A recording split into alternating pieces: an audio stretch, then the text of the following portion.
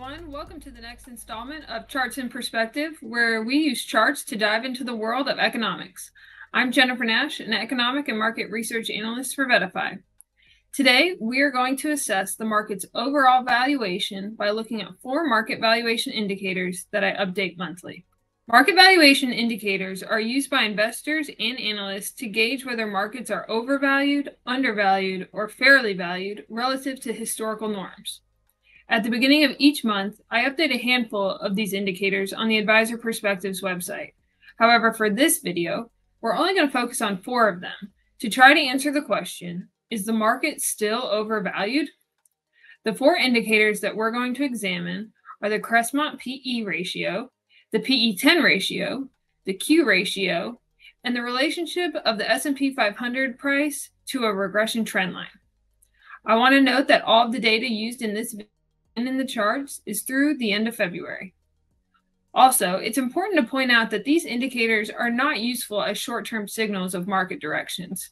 Periods of over and undervaluation can last for many years. First, to facilitate comparisons, I've adjusted the 2 PE ratios and the Q ratio to the arithmetic means and the inflation-adjusted S&P composite to its exponential regression.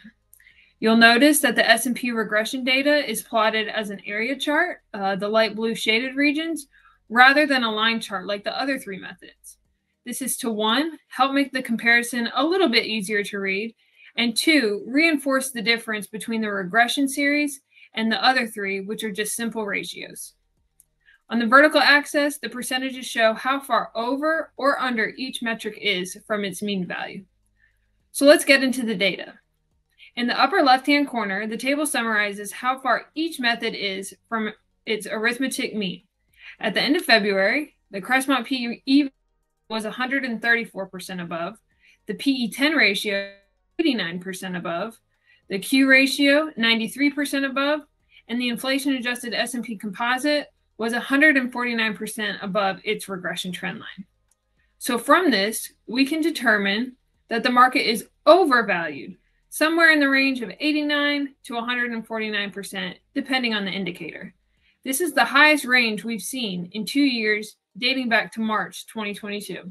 So the previous chart does a satisfactory job of illustrating these 4 approaches to market valuation. Our next chart provides an alternative view. Here, we've adjusted the Crestmont PE, the PE10, and the Q ratio to their geometric means rather than their arithmetic means, which is what most people think of when they hear the word average. By using the geometric means, our attention towards outliers increases. So again, in the upper left-hand corner, we can see how far each method is from its respective mean. By using this approach, the range of overvaluation is slightly higher, anywhere between 108% to 158%. Here, we aim to provide a simplified summary. We've taken the average of the 4 series and plotted it here in this chart, the purple line. Additionally, we've included the standard deviations above and below the mean for that average series, which is represented by the red dashed lines.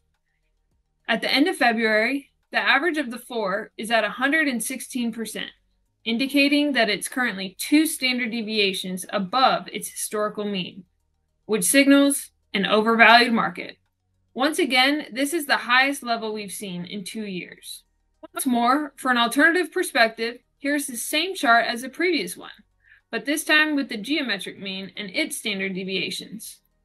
The latest average of the 4 is at 132%, 2 standard deviations above its historical mean. So now let's go back to our initial question at the beginning of this video. After reviewing these 4 charts, I think it's safe to say that yes, the market is still overvalued.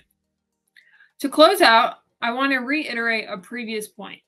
These indicators are not meant to be used, nor are useful as short-term signals of market direction. From these charts, you can see that the periods of overvaluation and undervaluation can last for many years. Metrics are more appropriate for formulating expectations for long-term market performance. That's all for our discussion on our latest market valuation update. Thanks for tuning in, and I hope you found our analysis insightful. For more economic and market insights, you can find my content regularly on the Advisor Perspectives website under the AP Chart section.